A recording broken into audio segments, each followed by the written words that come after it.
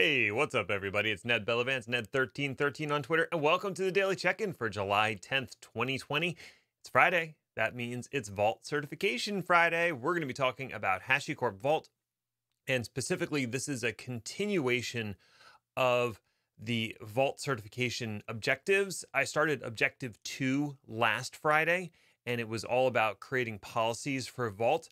And we didn't get through all of the enabling objectives that summarized into that terminal objective. So this week, we're going to be finishing that objective. I'm going to put a card up here for the previous video in case you didn't watch that yet. This is not going to make as much sense. So go back and watch that first video that covers the first three enabling objectives for Vault, and then you can watch this one, which will round everything out. So that's what the topic is for today. One housekeeping item, real simple. I have two courses on HashiCorp Vault that are available on Pluralsight, and I actually got another bucket of 30-day passes that are available. So if you would like a 30-day pass to Pluralsight, you don't have to take my course. You can take whatever you want. They've got like 8,000 courses or whatever. It's a 30-day, no strings attached, no credit card required pass. So if that is of interest to you, just hit me up on Twitter. It's Ned1313, or send me a message through LinkedIn, and I will send you a code that you can redeem for that 30-day pass. So that's the only thing I just wanted to mention. Before we get into today's topic, I want to check in with you. How you doing? It's Friday. Friday's pretty awesome. I'm kind of pumped that it's Friday. It's been a really busy week coming off of a vacation. You know, you're always just thrown back in the mire. I'm sure if you were on some kind of break or vacation in the past week, I think a lot of people were. Getting back into the swing of things in the following week is, well, it can be a little bit dicey. It can be a little bit challenging. So it's probably nice to know that tomorrow you can put your feet up, take a break, and get ready for the next week. Or hey, maybe you got a vacation next week. I'm hoping you do. I have one at the end of this month, and I'm very much looking forward to it.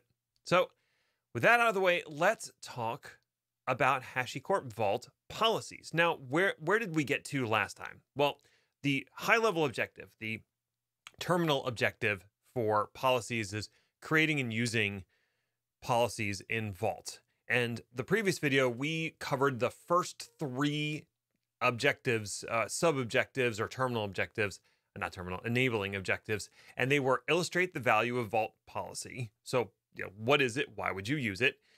Describe Vault policy syntax when it comes to paths. So just remember, everything in Vault is a path. So if you want to assign permissions, you can reference a path and then grant certain permissions or actions that someone can take on that path. And the next one was describe Vault policy syntax capabilities. And we started going down the capabilities path. And I think we got through all of the capabilities, those specifically. So that's things like being able to read, write, update, delete, and also the special sudo action. We covered all of those capabilities in the previous post. So that's kind of where we stopped. And I said, hey, we actually didn't get to everything in capabilities. There's this other little bit more, which can be kind of confusing. And I recommend playing around with it a little bit. And it's this idea of fine-grained parameters within your policy. What do those parameters allow you to do? There's three kinds. There's required parameters. So these are parameters that you absolutely have to specify within the context of that path. So if you're going to be adding a value to that path, these parameters are required. So if you think about like a key value secret that you're adding to a path, you might want specific parameters to always be present in whatever that secret is. So you can say these are the required parameters.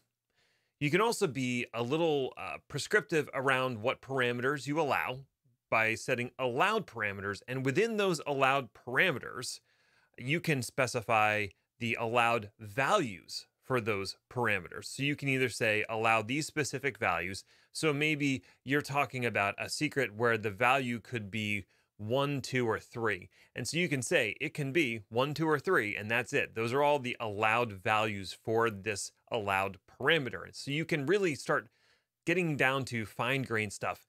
And if you think about how Vault is probably built on the back end, I don't have deep knowledge of this. I didn't write it, but you got to imagine that they're using policies and these fine-grained required, allowed, and there's one more we didn't get to yet, denied parameters to assign policies to things outside of secrets. So things like authorization or authentication, rather, things like some of the system properties. You can use policies to do this fine grained kind of stuff and then define what could go in a particular system parameter. Okay, so they're probably using their own policies system to control some of the aspects of Vault.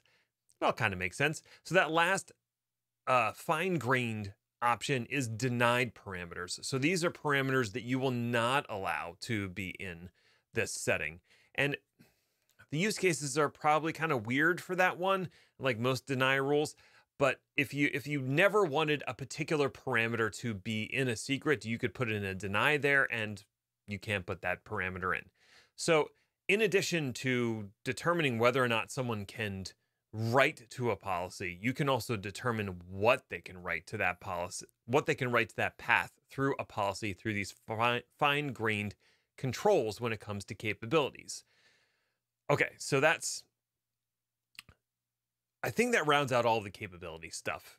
There's two more things that I want to talk about before I get to the last of these enabling objectives. There are two policies that exist out of the box when you spin up Vault. They're the default policy and the root policy. So what is the default policy? What does that do? The default policy is attached to any token by default. You can exclude certain tokens. You can say certain tokens don't get the default policy. They get this one specific policy and never the default policy. That's fine. But if you don't exclude it, it gets the default policy by default because it's the default policy, and you can alter the contents of that default policy. So if there's just some broad thing that you want tokens to have access to or don't want tokens to have access to, although in fairness, when it comes to permissions in Vault, it's deny by default and allow, by explicit allowing. So it's kind of like firewalls in that regard. And I think I said that last time. It's going to be denied by default. But if you wanted to include a few allowed things within your default policy, you could do that. And then any token that gets created that doesn't specifically exclude the default policy would get that policy. That seems kind of useful. The other policy, and this one is really important, is the root policy. And the root policy can do anything. It can do anything within Vault. It can destroy Vault. It can destroy secrets, remove authentication things, alter audit logs. Like, the root policy is kind of a big deal. And the only thing that gets it out of the box is the root token. So when you spin up Vault, it has to give you a way to get in. And it does that by giving you a root token. And that root token has the root policy assigned to it. So you can start setting things up. As soon as you get into Vault, the first thing you should usually do is set up an additional user through some authentication and revoke the root token. And that essentially removes the root policy from being assigned to anyone or anything, which means you don't have that God power sitting there anymore, which is kind of dangerous when you think about it.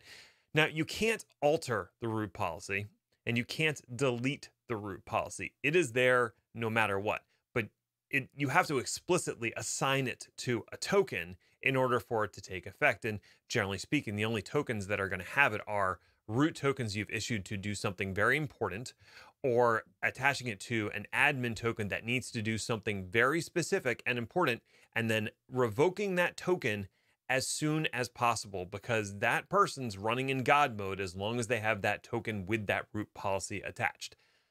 So that's probably everything in terms of those two. The last enabling objective there was craft a Vault policy based on requirements. There are definitely going to be a number of different use cases out there that you might want to consider when it comes to running Vault. So let me take you through a few quick examples of some use cases that might be out there.